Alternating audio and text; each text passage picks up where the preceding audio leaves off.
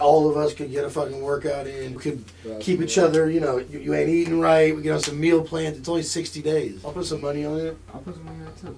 What's the wager? Yeah, I don't know. Yeah, and then we can, like, people can figure out side bits.